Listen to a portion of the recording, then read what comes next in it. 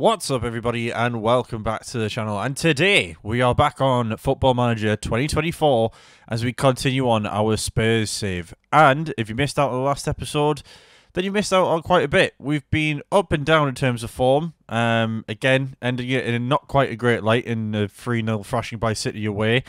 And we've had to sell Basuma because basically he wanted out and Newcastle came in with like a £70 million bid on him. So we've actually got a bit of money to spend, and we're in the middle of transfer deadline day and trying to find some replacements to come in and take some positions up in the squad.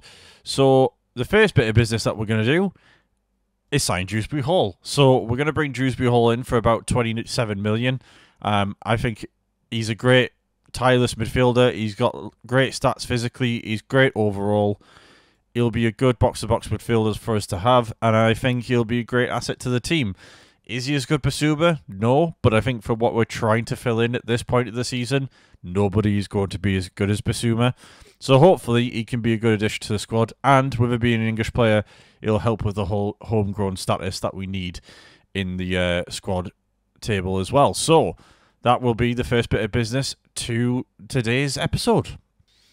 And the second bit of business that we're going to do today on today's episode is signing Thuram.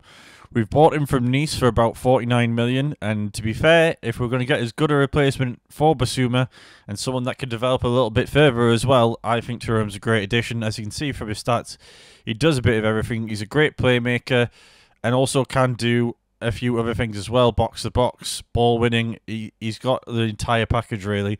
So I think it's two really sound replacements for Basuma, and if say Bentancur ends up leaving, I think we've got the midfield covered really for the rest of the season. So yeah, great bit of business I think on transfer deadline day, and I'm happy the board is able to back me up on it. And that will be it for the January transfer window. So all done and dusted. We brought in Umar Sadiq for 33 million. We brought Dewsbury Hall in for 27 million and brought in Kefran Thuram in for 49 million. Of course, Basuma going initially for 48 million, but can go up to 70 million. Saar went out on loan, and Brookins Foster went out for a cheap fee as well to Charlton. So, yeah, overall, I think I would have liked to have had that in the summer. Not necessarily Basuma looming, obviously, but having those three guys come in so that we've got a bit more, you know, a bit more depth in the squad overall. But to have that for the second half of the season, I think it's a really good job on our part. So hopefully we can kick on with these players in the team, because currently we sit in 8th and we're a point back on 7th on Newcastle, and we're 12 points back on the top 4. But realistically, I think the most we can hope for is a top 6 finish. So it's up to us to try and chase down Bournemouth, and let's see what we can do with the fixtures coming up. And with that being said, we are going to be playing our first game of today's episode. We're going to be playing at home to Arsenal, of course, our biggest rivals on the Premier League circuit. And we're going to be starting a couple of the new signings as well. We're going to get Rafinha on the right as well. We're going to have Dewsbury Hall starting as a box-to-box midfielder. And yeah, let's see what we can do against Arsenal. Hopefully we can pick up some points and try and close that gap down to them a little bit, because they're on 43 points. So closing that down to 6 points would be a nice little bit of momentum to pick up heading into the rest of the back end of this season now that we're in early February. So yeah, fingers crossed we can do a good job and pick up some points. Obviously, Son's not available because he's away on international duty, but we are coming to the end of some of those players being away, so hopefully we can get a good result. So let's go and get a result. So here we go then. Kickoff has begun, and as you can see on the table on the right-hand side, we are still sitting outside the European spots, but with a win, we could move into them. So, and again, the form book doesn't suggest that we're going to do it, because Arsenal are in first. And that's a great save from Forster to start things off again. Vicario being injured means that Forster gets a start. Or gets a few starts, I should say, because he has started the past couple of games. So hopefully he keeps a relatively low amount of goals out for us as Jorginho jumps over Romero's tackle. But we win it back. And we look to go on the counter, but unfortunately nothing doing so far. Early period, not many chances going. But it still remains 0-0. We win the ball back. Richarlison heading it down to Romero. Looking to craft our first opening, but Saka wins the ball back in Arsenal's half. Edwards now with the ball. He's just dribbling this down the right side, and Dewsbury Hall putting the pressure on. Looking for a good first start from the new signing. As Jesus plays a lovely through ball there to Odegaard, who's chipped it over Foster, and that's a lovely finish, unfortunately for us. But you can't say much about that finish that wouldn't already be said in the commentary box, because that was a lovely finish. And not much else happens in the rest of that first half, and it stays 1-0. Again, no real chances for us. Arsenal being really stingy with the chances we've been able to create. And again, possession's been fairly even, which has been pleasing, but that's about it, really. No real top performances, no really poor performances, really, which is strange, because usually we have one or two that maybe drop a bit of a clanger, but nothing to comment on so far. So hopefully we can change things around a little bit here and try and pick something up in that second half. So again, we're bang into the middle of the second half now, and there's been pretty much no highlights. We've tried changing things up. We've tried being a little bit quicker on the ball. We've tried going a bit wider now, trying to maybe just put a few balls into Richarlison if we can, but nothing's really happening. There's no highlights whatsoever. I mean, has anyone else had a highlightless half yet in FM24? Let me know. Oh, and there we go. Of course, Arsenal. It's Arsenal with the corner, and Rice heads it over. Of course it is. So yeah, not a great day at the office for us. We're going to bring Kulusevski on. We're going to bring Brennan Johnson on as a last throw of the dice, really, to try and just generate something. If we can just get an equaliser, I'd take a point, really. And it shows the corner, and we don't even get that. So it's going to be a disappointing day at the office again. And we're going to fall 1-0 to Arsenal at home. And again, no real chances. Must have been a hell of a boring game to watch on the TV screen. But it is what it is. We've got 14 games left to try and get into those European spots. Again, the aim from the board was top half finish. We're currently doing that. We are very close to falling out of it, though, if we're not careful. So yeah, we need to try and find a way to score more goals, because that is something we've been severely lacking this season.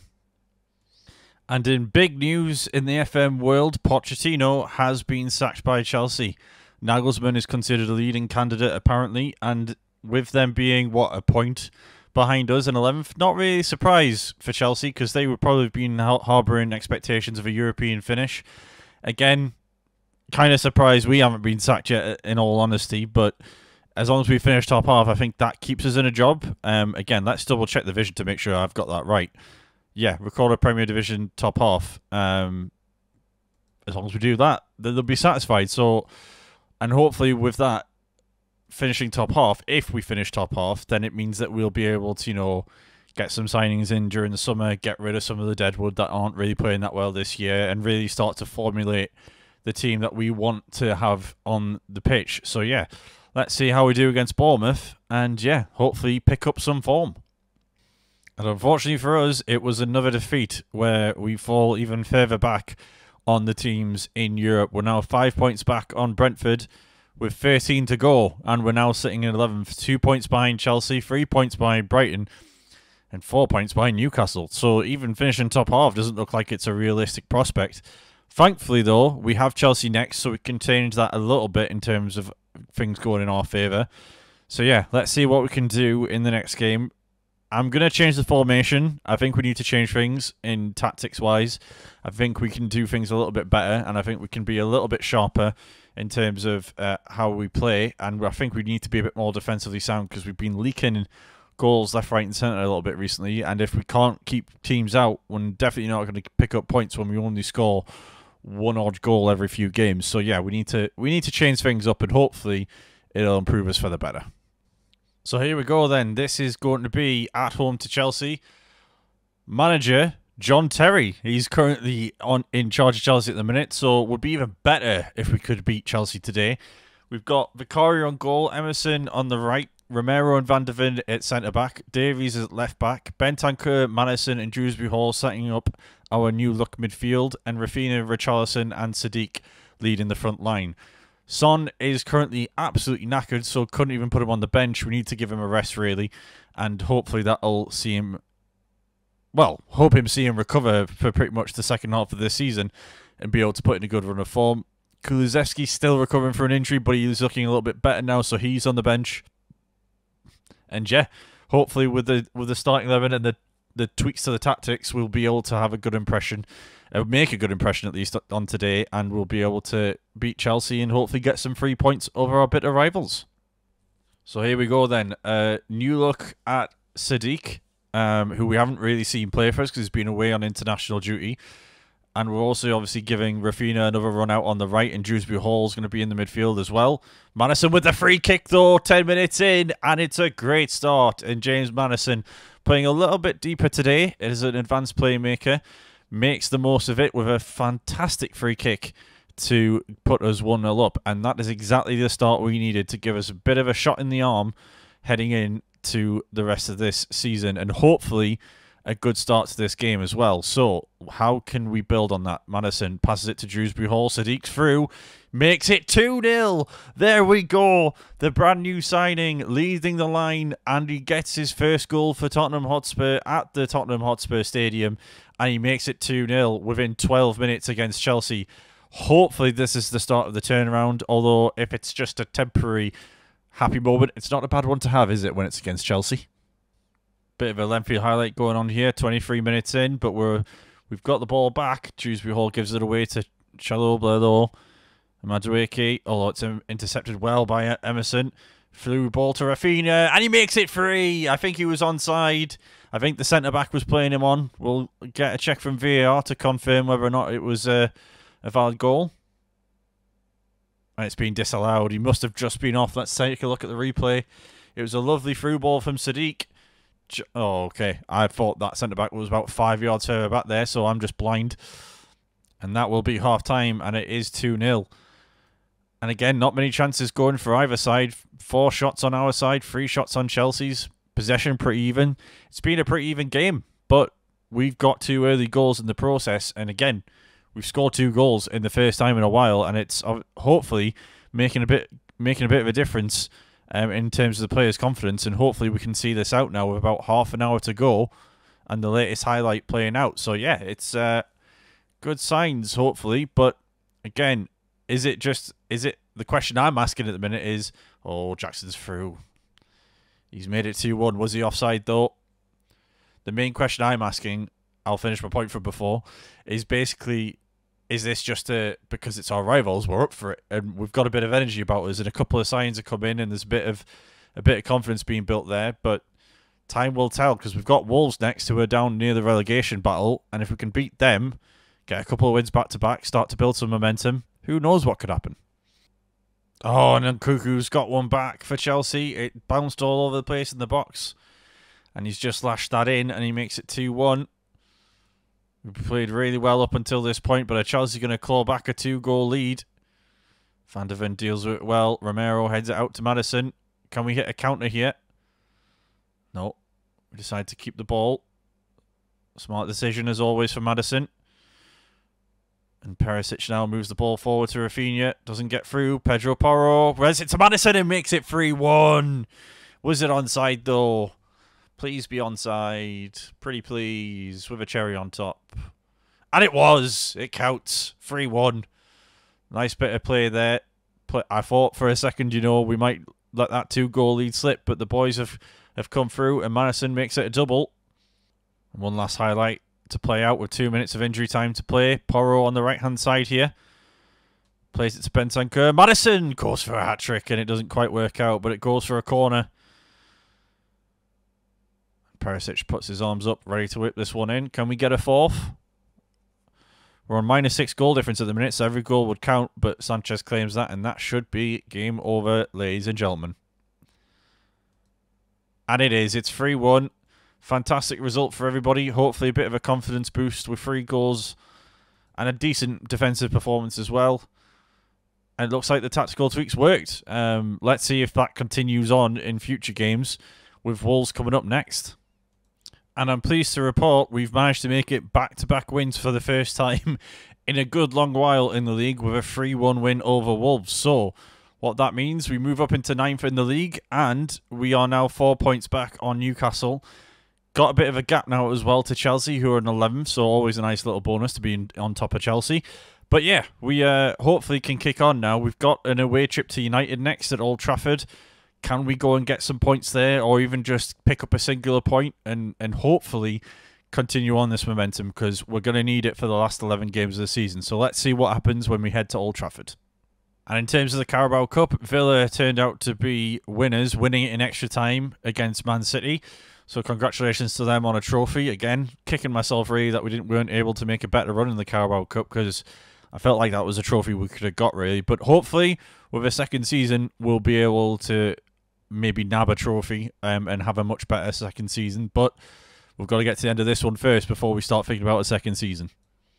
And it's been confirmed that Nagelsmann has taken charge now at Chelsea. So, again, we'll have to look out for their form and see how they're going to do. An excellent appointment for Chelsea. Not one that I don't think... It's one I think that could happen in real life eventually. If things don't go right for Poch and Nagelsmann looks for a club job. So, yeah, we'll have to see how that goes for him. But, yeah, it's certainly an interesting appointment and one we'll have to keep an eye on. So here we go then. We're heading back to Old Trafford. We played them, of course, in the Carabao Cup earlier this year, getting pasted pretty much when we went there. So hopefully this time will be a better job of it. So our midfield will be Skip, Madison and Bentancur. A couple of injuries here or there. We do have Thuram back, though, from injury. He's now on the bench. In terms of everybody else, the leading line, it'll be Sadiq, Son and Rafinha on the right, and then the usual back four of Royal, Romero, Van de Ven and Davies. Again, that's something I'm going to look to try and strengthen and certainly add some depth to over the summer if we get a chance of a second season with Spurs. So here we go then. It's going to be an away trip to Old Trafford, pretty much matching up man for man in terms of formation.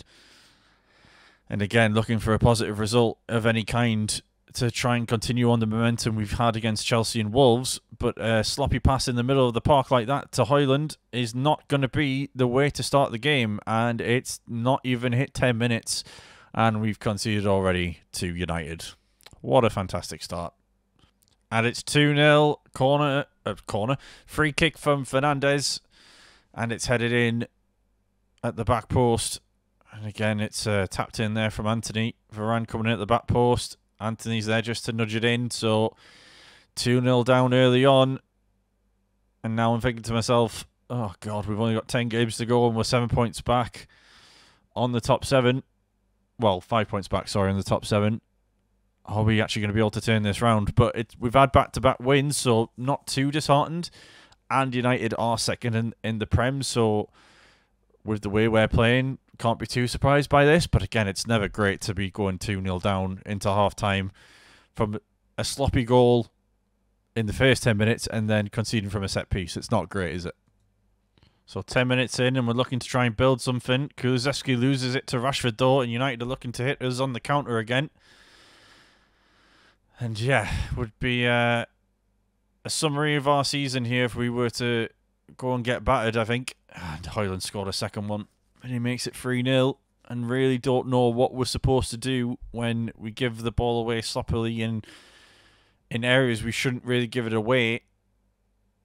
But again, it speaks to the improvements we need to make in the summer, I think. We need to improve defensively. We've had a good couple of games back-to-back against lower half opposition. We've just got to try and translate that into the rest of the season, really, and hopefully we can have a decent end to the season. But it's not looking great at the minute. We need to try and batten down the hatches a little bit and hold on to and not let it be like 4-5-0 here, because it could quite easily get away from us. Don't want to lose more goal difference than we need to. And Mount's going to go for a shot here if we're not careful. Anthony now runs into the box and he gets his second of the game and makes it 4. Well, that's confirmation. It was 4-0 in the end. And again, it's hard to find positives in any of that performance. I can't find positives in that performance, really. We stay in 10th, thankfully. Still a 3-point gap to us in Chelsea. -7 goal difference. So just taking a look at the schedule for the end of the season, with the sort of the last 10 games, for me, I think the majority of them are winnable. The only one I would probably confidently say we're probably not going to win is the Liverpool game. Doesn't mean we're not going to give it a good shot, but I would say the Liverpool game is probably the one where we'll probably slip up. But if we can just put 3-4 wins together on either side of Liverpool, we can have a good end to the season, and we should be able to do that with the teams involved. So we're going to play the final game of today's episode, and we're going to be playing at home to Luton. Hopefully try and generate some momentum. Romero is out with an injury, so Eric Dyer does come in. We're going to have Thuram starting out, although saying that his fitness isn't actually where we want it to be, so we're not going to start Thuram just yet. We are going to bring Lo Celso back into the fold. And again, that forward line, I'm pretty happy with having Kulusevski, Rafinha and Son leading the line and Sadiq on the bench. Just hopefully we've got to pick up a result against Luton, surely.